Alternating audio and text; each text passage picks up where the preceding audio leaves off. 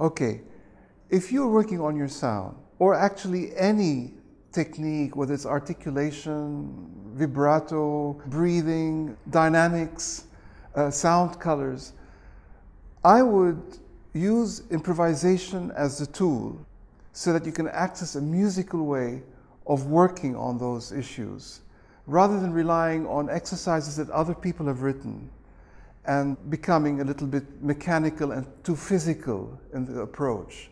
So rely on improvisation, not just as a liberation, but actually to access the natural, to find your own voice. You'll find that you will create a fluid technique and a natural way of connecting with the instrument.